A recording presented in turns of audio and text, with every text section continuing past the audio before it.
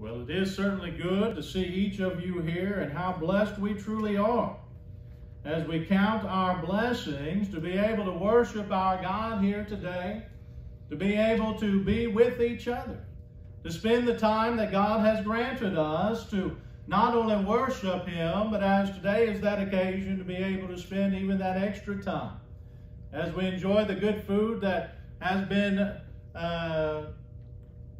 cooked. I want to say built, and I knew that wasn't the right term. Cooked, and the fellowship that comes with that. As you guys know, we've been going over this whole year here on Sunday mornings the theme of the life of Christ with a hope, as we said, to draw closer to our Lord and to our Savior based on His life here and the things we can both learn from Him and the way He conducted Himself, the life He physically led here, and His spiritual life and the teachings that He so wonderfully blessed each and every one of us with. And that brings us to Matthew chapter 20 today. Specifically, we'll be looking at verses 1 through 16, wherein Jesus, having had a particular conversation with a rich young man right before this parable, we find ourselves discussing the last hour steward, if you will. Jesus had just talked to, or rather a young rich man had just come to talk to Jesus, and he had asked Jesus a very important question. What must I do to have eternal life? Jesus begins by listing off some of the 10 Commandments and the realities and expectations of God in such, and this young man says, listen, I have kept all of them, to which Jesus does not disagree. And he said, what am I lacking then? And Jesus, who knew him as a creator would of his creation, told this young man, sell all your possessions, give it to the poor, come follow me. And as you and I know, unfortunately, this young man who is very wealthy went away sad. His countenance had fallen, his head was down. And Jesus then explains to his disciples who had just witnessed this exchange between him and this young rich man that it was going to be very difficult for those who are extremely wealthy or rich to enter the kingdom of heaven. In the kingdom of God, that it would be easier for a camel to go through the eye of a needle than for a rich person to enter the kingdom of God.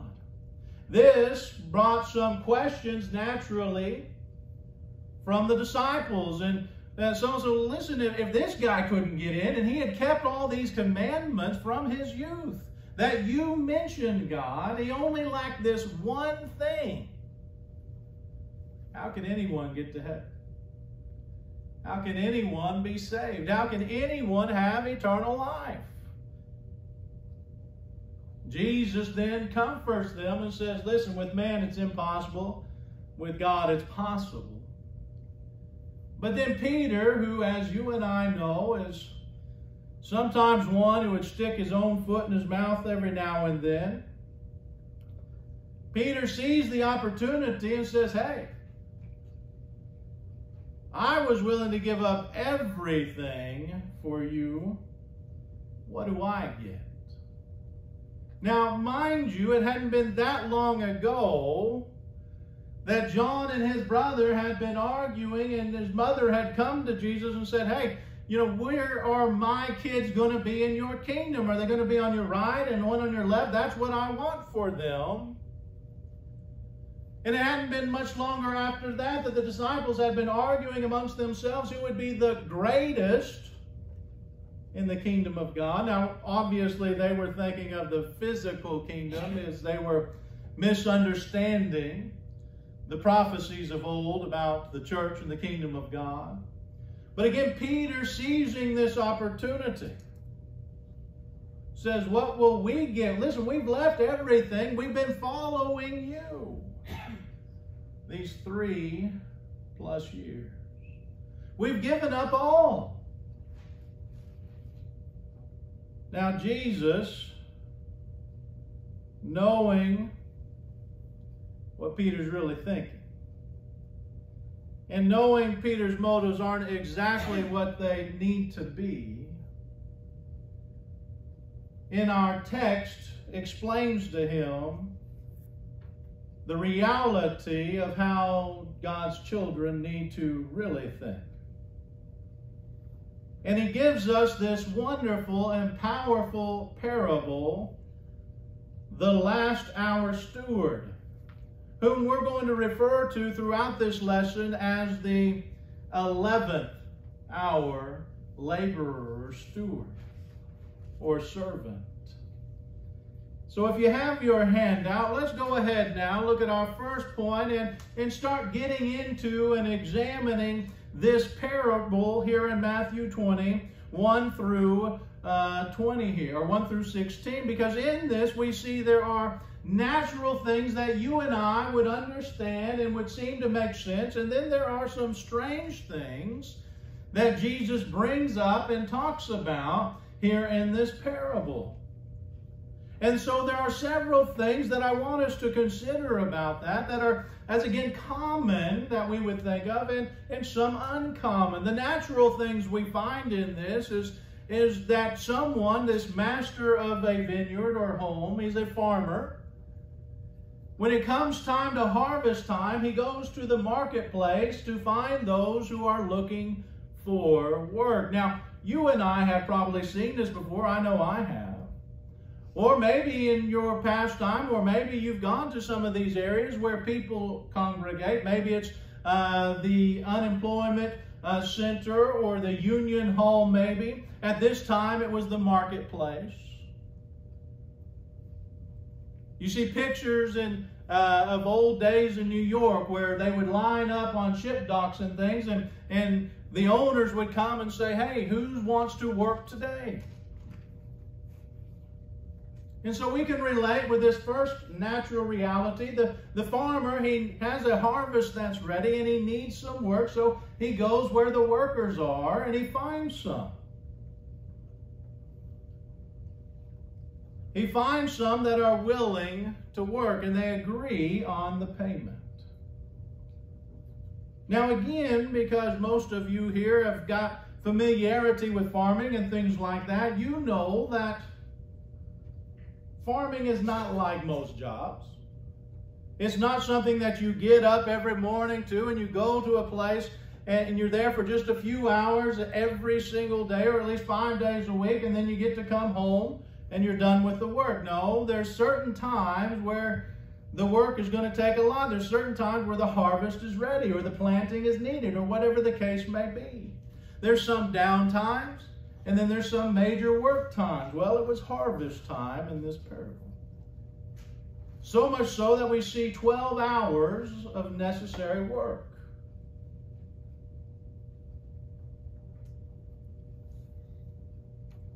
"24-hour days were not always uncommon if they could find a light source.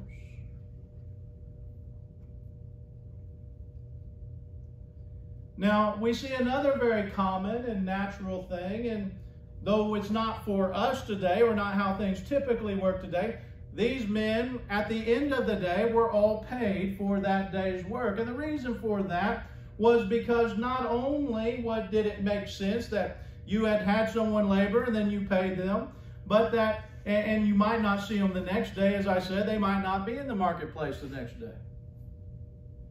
But also because the actual law of Moses required anyone you hired to pay them that day. In Leviticus chapter 19 and verse 13, "You shall not oppress your neighbor or rob him. The wages of a hired worker shall not remain with you all night until the morning."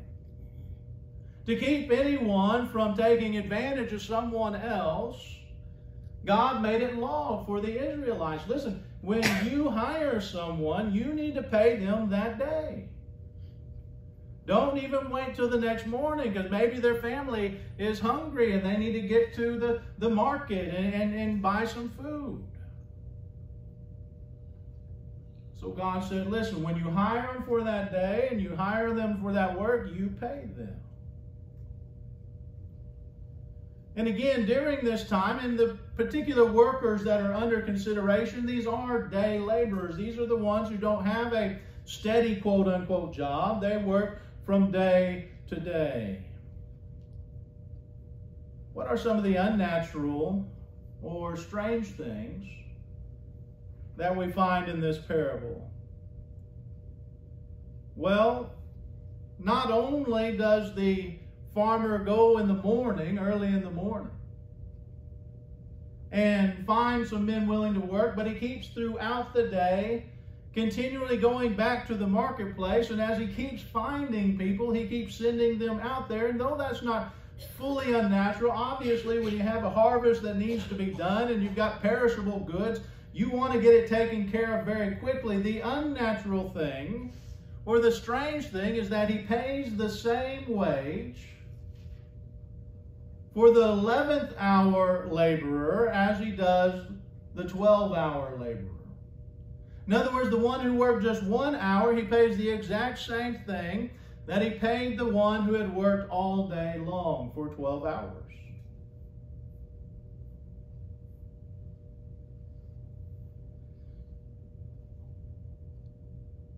And yet, in this parable, God is without a doubt, Jesus is without a doubt comparing himself and the Father and the Spirit, God, to the master of the house, and telling his disciples that you need to trust me on this. He's telling his disciples, remember what Peter had just mentioned. Hey, I've been with you from the beginning. I've given up everything. What greater thing shall I expect than the one who comes on the 11th hour to worship you, to obey you, to believe in you? So God says, in a parable form, how I deliver this out, you can trust me. That you can be assured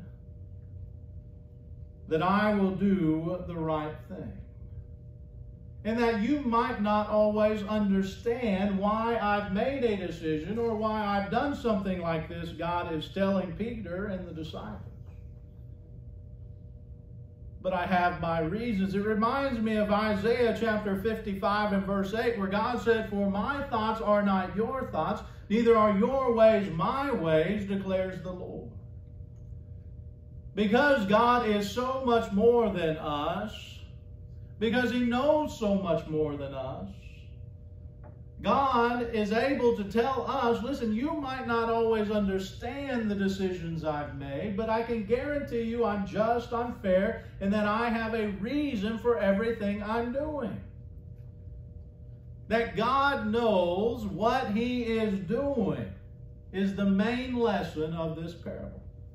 Now, don't get me wrong, he did assure Peter, who was incorrect in what he was asking. Jesus kind of skips over that fact and lets him slide, if you will. He says, listen, I will take care of you. You follow me. You keep doing what's right. You've given up everything. Trust me, I, God, will take care of you.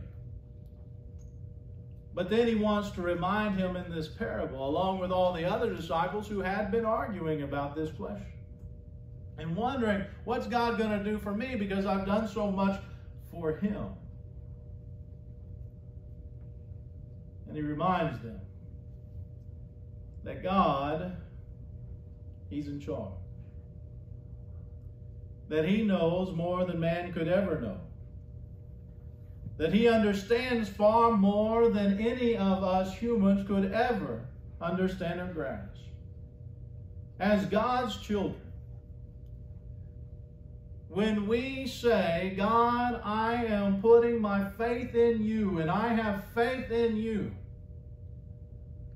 what we are telling God when we say this is, God, I trust you.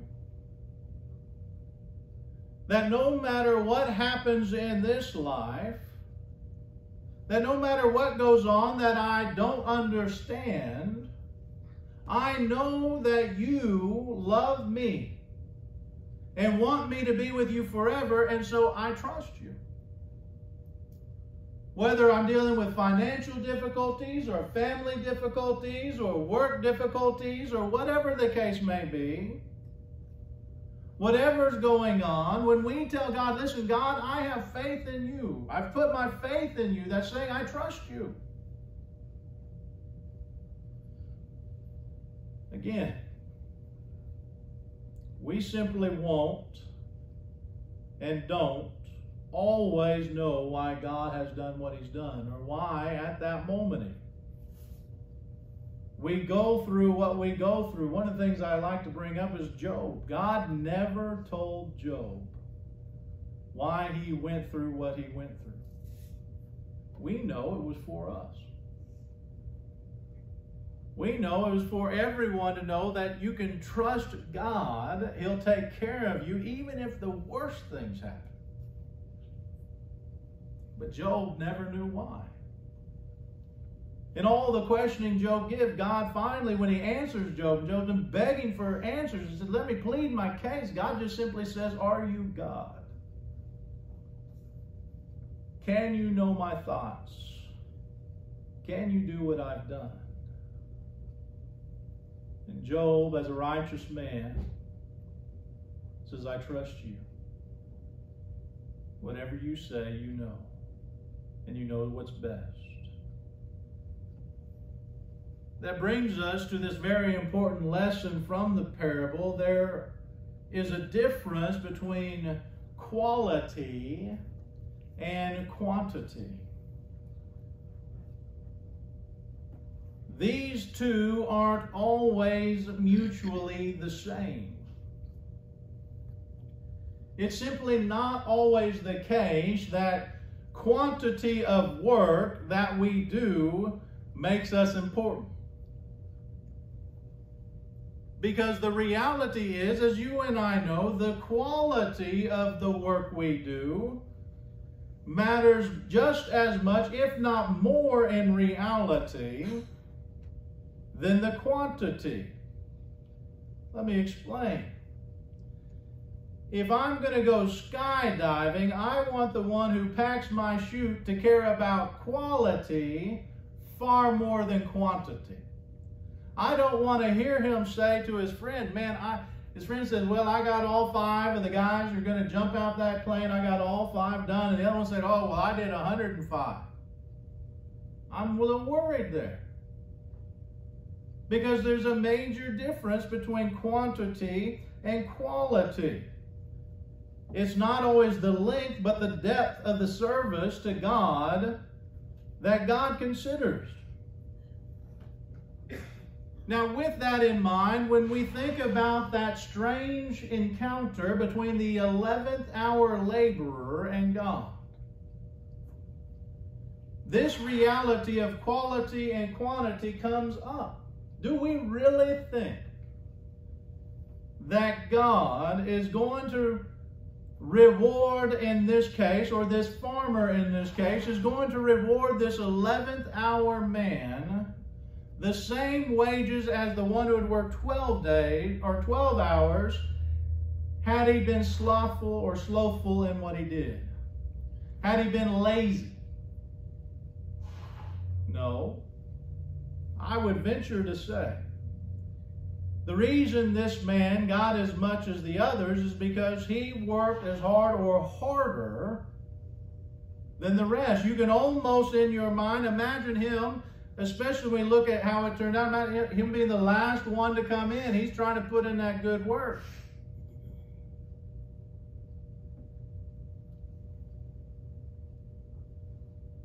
That reminds me of a story, or not really an account, that a preacher told me one time, an old-time preacher.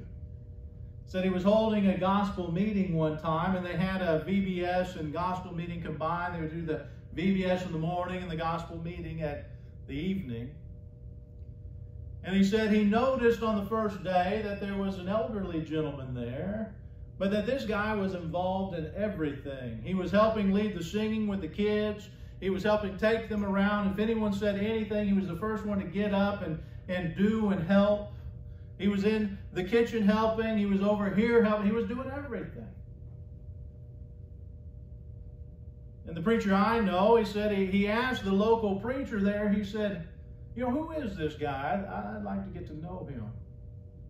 And he said, well, this is really kind of an interesting case because the congregation there had only been there for about 3 years or so.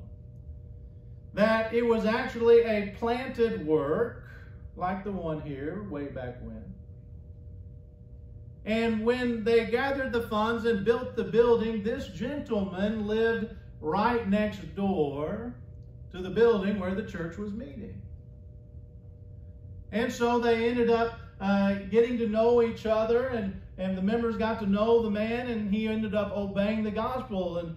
And the preacher I know, he was like, well, man, this is amazing. He's obviously a hard worker. And then it hit him. He said, wait a minute, just a few years ago? He said, yeah, he's been a Christian for about 1.5 years, 2 years.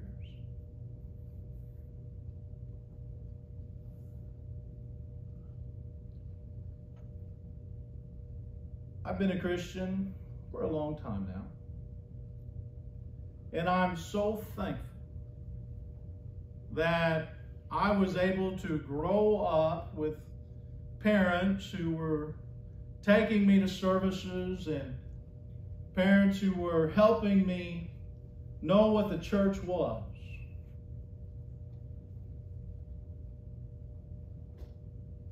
But the reality is, sometimes those who haven't had that life appreciate more when they come to find that life in the 11th hour than the one who's been in it for 50 years. Because they've seen a lifetime and know a lifetime of living in sin.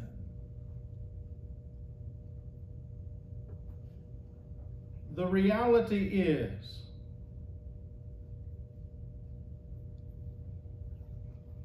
that, like the 11th hour laborer, who obviously worked his tail off, there are some who do more work in 2 years for the Lord than the one who's been a member of the church for 50.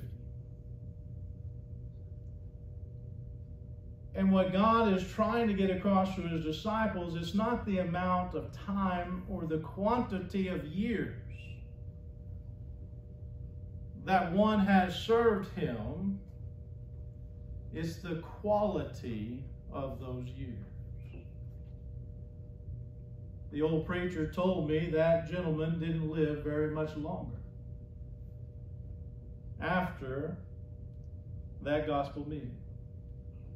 But in a few years, he had impacted so many people's lives.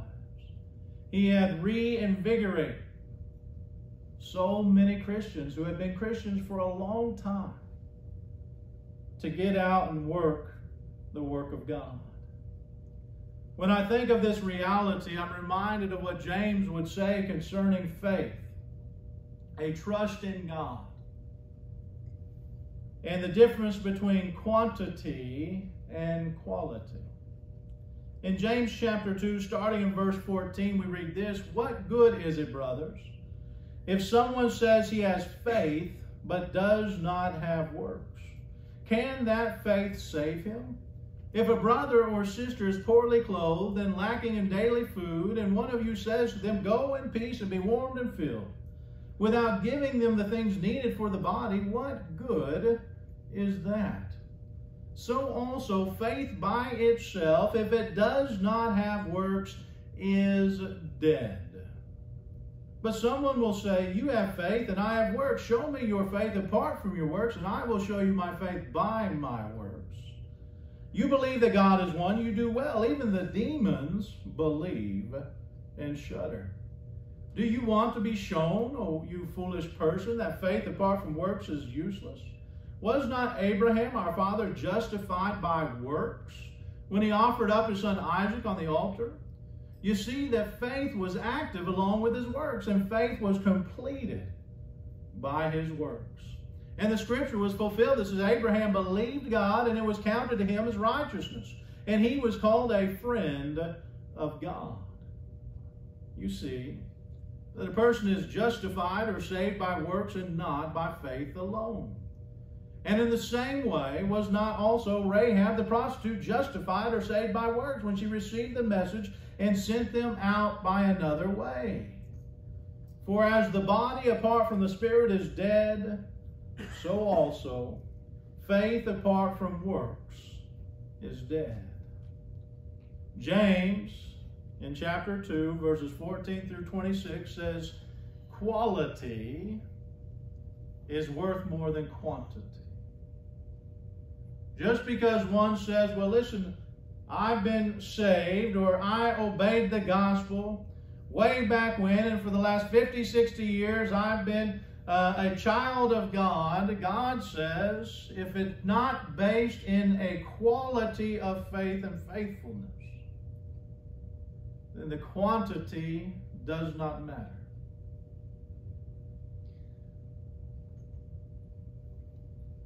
Because the 11th hour laborer worked hard.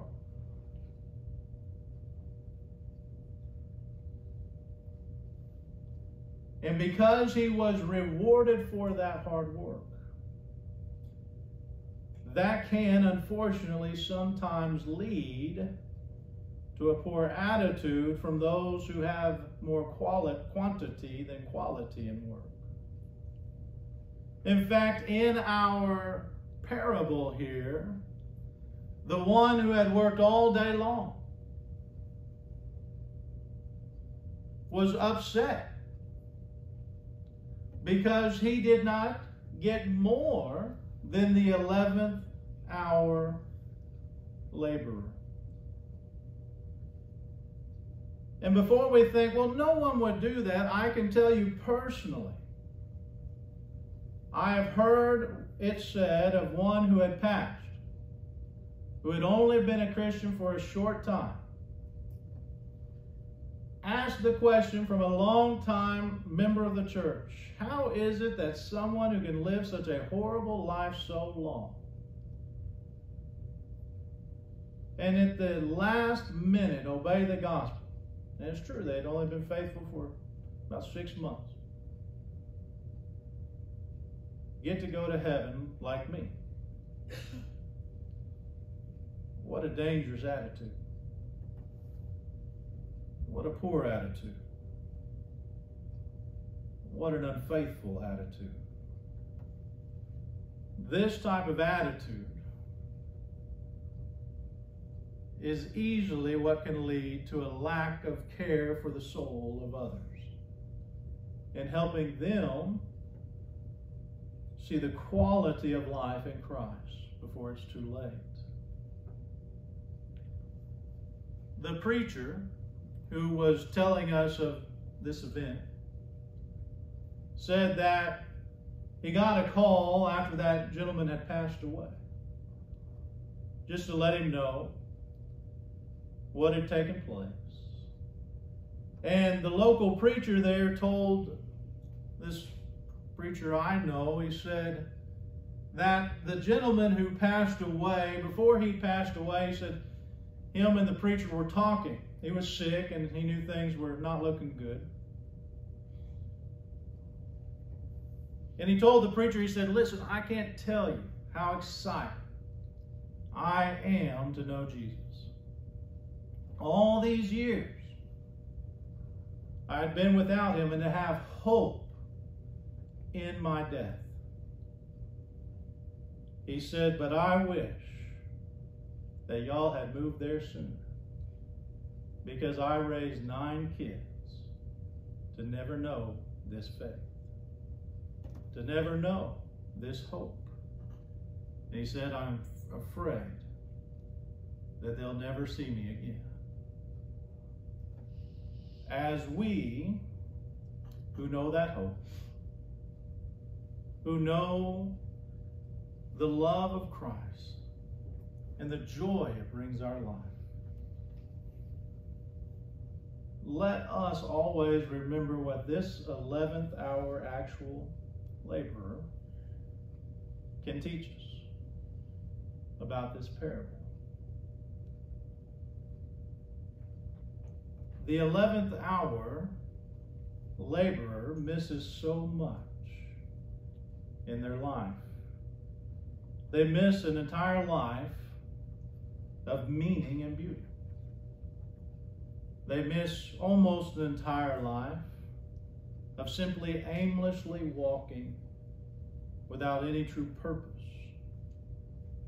They miss a life of being blessed by the Father and having Jesus as a brother and no fellowship with the brethren.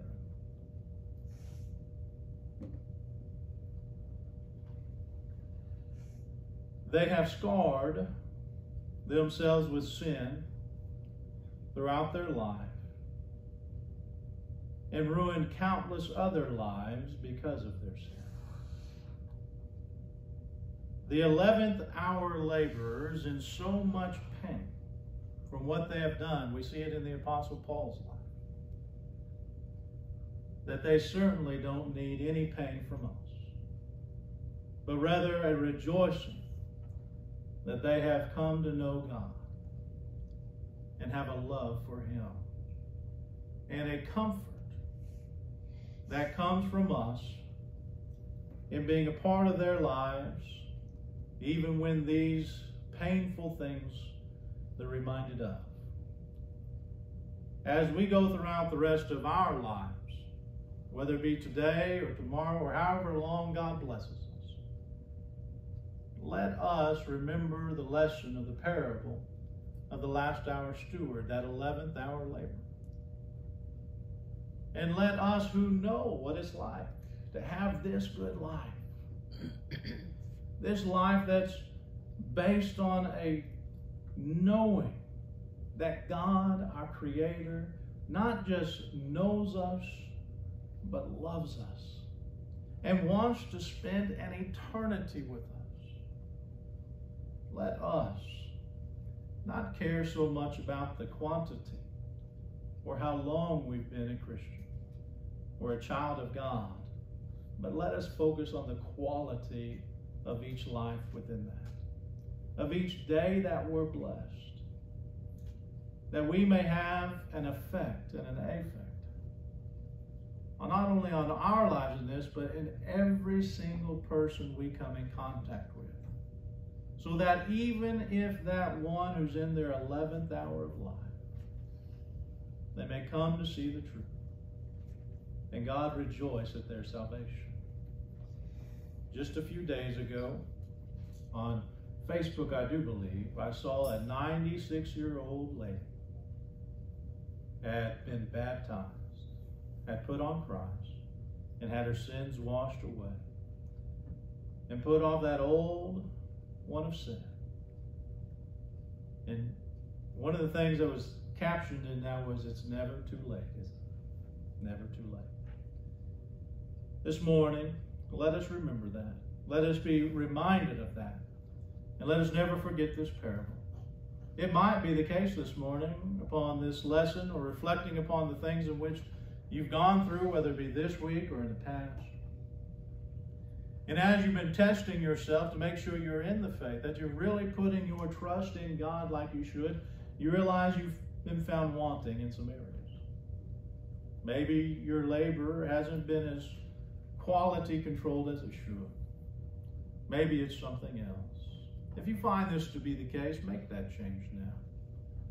Don't allow yourself to go out that door without rededicating yourself to God, coming back to Him through repentance, confession of sins, if you've already obeyed the gospel, and living for Him from this point on. We don't know how much time we have or that we have been granted. So let us make the most of each day. If you need that help this morning, if you need that encouragement or that strength, if you need that edification or you need that admonition, let the church be that help to you. Let us be a strength. Let us be a comfort. But we can't do either if we don't know. So if you need that today, let us know by coming forward as we stand and as we sing.